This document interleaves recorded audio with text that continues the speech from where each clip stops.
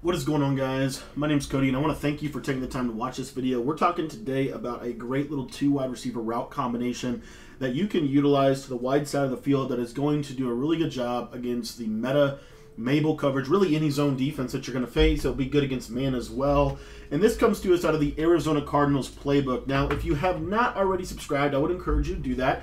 By subscribing, all that does is allow you to basically stay up to date on the latest tips and strategies on the channel. Real quick, I want to show you my zone drops, 30, 10, and 10. I think that's the best way to go. But subscribing allows you just to stay up to date with the latest stuff on the channel.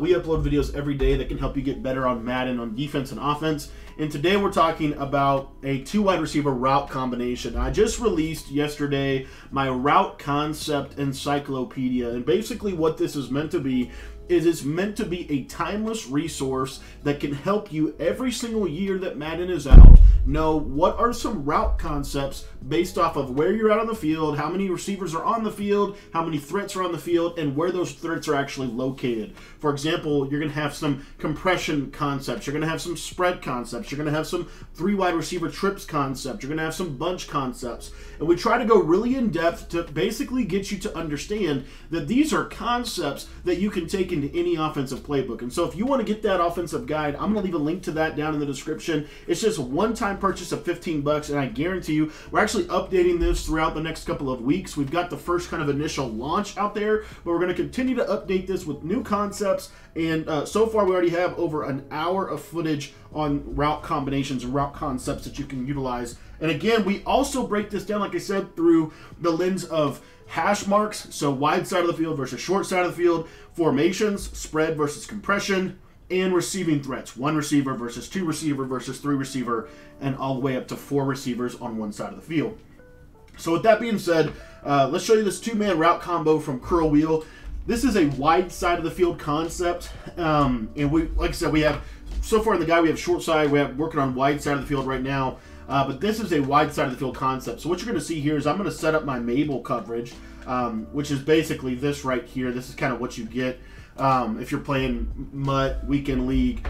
This is the meta Mabel concept. And this curl route is only found in a couple of playbooks. It's not found all across the board.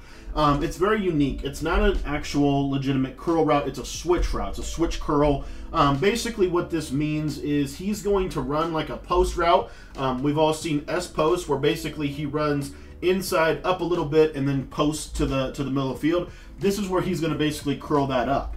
Now, really the idea of this is it's a deep curl route that is on the wide side of the field that is going to the numbers. It's on the numbers. So you see here, if I put a regular curl, that is outside the numbers. It's a little bit different, okay, as opposed to this one. So the only adjustment that I'm going to make to this play for that two-man route concept is to put triangle here on a zig route. Now, you can do whatever you want to the right side of the field. This is what I would call a three wide receiver concept. So you could do something like that. Is a very good way to run this, or maybe, you know, something like a zig and an option route. Okay, the sky's the limit on that side of the field, but really we're just focusing on these two receivers. So I've got seam flats out there. Seam flats are the best zone in the game to stop curl routes, and what you're going to see is they're not going to stop it. And as you can see, I can throw that route. Now, what's really cool about this play is that it gets into a spot in the defense that is very hard for Mabel coverage to get to, even if they have advanced, like in MUT, you could put, you know, really good players in, obviously, to the defensive line. They're going to drop really well in zone coverage. But the problem with this is they're not going to get deep enough because this zig. They see how this zig is going to hold. See how he holds them really flat, and then you can easily just throw that with an inside pass lead over the top. Obviously, in MUT, you're going to have gunslinger. And so one of the other things that you can do, I'm going to show this real quick. Brady's not going to be the best for this. But in MUT, what you might want to consider doing is throwing a high point pass. And I just want to show you this again. So zig, and I'm just going to throw a high ball right inside, just like that. And you see you're going to get this catch animation just like that right there. So if you have a receiver that's a big body, like a Randy Moss, or, I mean, even a CD Lamb is probably big enough to do this. Julio Jones, also a good receiver for this. You can basically just high point, and you're going to get that catch animation every single time, especially with Gunslinger. The ball is going to zip in there really quickly, but again, just inside, and you see I'm getting that aggressive catch every single time. And I wouldn't aggressive. I'm actually holding the possession catch button, but it's triggering an aggressive animation just because of the high point pass. So that's just a piece of advice I would give you, and you're going to see a lot of consistency out of this concept. Now, I also wanted to cover something else on this. If you wanted to, you can actually make this concept a little bit different. You can run a zig and a curl. The reason I like the zig and the curl is you can do this from any concept or any thing in the game. But what you'll see is this zig route does such a good job because the seam flat zone is going to really sit on the curl route. It's not going to come up. So again, let me just show you this one I'm talking about. So I'm going to show you again. The seam flat zone, whenever you run a traditional curl route, the seam flat zone is going to go to the curl every single time. So the zig route, you can count on this. He goes to the curl, so I just pass this up, and as you see right there, I've got about 6 to 7 yards. That's a way you can kind of do this concept out of anything. You're not going to get the same, in my opinion, you're not going to get the same success rate as this other one, because this other one is a really deep curl that gets really into a nice spot on the field, and as you can see right there, nice little soft spot in the zone, really easy to be able to throw that ball and have a lot of success. So anyways, guys, that is the 2 wide receiver curl zig concept, really inverted or switch curl concept. You'll see this real quick. I did want to show this. So you might be asking, well, can I just leave him on his wheel route? I might want to leave him on the wheel route. You can. You're going to see it's not going to be as effective. So I leave him on the wheel route. And, I mean, it does actually open up a little bit more space. And I will say that if your opponent is doing something like this adjustment where they're putting curl flat zones over there, so you see here I put a curl flat zone out there. Just want you to watch this.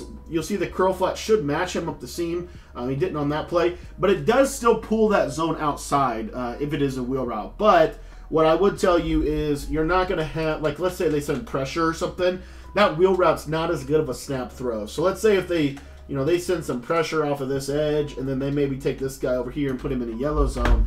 I just want to show you this wheel route. If I try to throw this, you're going to see that outside third will oftentimes make a play on that. Whereas a zig, I could throw that early and I could throw that late against the zone coverage. So that's just something to be aware of.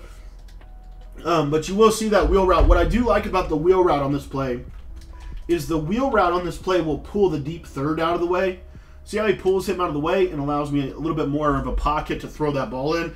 This is going to make it a little bit cleaner in terms of separation against the specific cover 3 Mabel coverage. It's also going to be a little bit better against something if they were to do like a cover 2, because that wheel route's just going to pull everything out of the way. But I do like I still contend that I like the zig. But you see right here, you get that animation where he's not likely to get tackled. So, you can use both concepts. It's really the idea that it's a switch concept, whether it be a zig or a wheel. The wheel does, I guess, complete the switch, but I have found personally for me that the wheel route just doesn't do anything against anything else. Whereas this zig, if they go man-to-man, that zig's going to be a very effective route. Even if they don't, I can still throw that against anything if I want to. I find that zig to be a very versatile route. Now, real quick, I wanted to cover man-to-man on this before we take off. So man-to-man, this is shaded up man-to-man. That zig, this is why I like the zig so much. You see how much separation it gets. If they press, so it forces them to have to come down and run press man-to-man coverage. Now press man-to-man coverage is probably the best way for them to handle this. But if they run press man-to-man coverage, what you're going to see here is this square receiver. You're just going to low ball it as soon as he cuts, and he'll catch that fairly consistently against the defense. Let me show you that one more time. And typically, the one thing I will say with this is the only challenge to me is this curl route. And that's why on the backside, you want to have something, in my opinion, that can beat press man, whether it be a post route or slant or whatever. Because if he gets beat off the jam like you got right there, that's the only time where you can get something like what you just saw, where the safety comes down, makes a play on the ball or something. That's where you're going to get more of that. If they're shading inside and underneath, I find that is the most effective way for them to stop it. But if he beats the jam, you're going to be pretty consistently open. If he beats the jam, it's going to be a lot easier for you to be able to hit this. Now, but again, you do run the risk of him losing a press animation if they run press man. So another little trick that you can do with this is you can actually put Goblin in motion. So you see here, I'm going to put him on a zig route, motion him back across, and that's just going to keep him from getting pressed. And then now you'll see that he'll always be able to beat man-to-man. Everything will still exist against zone like it would before, but now you have a consistent press man beater.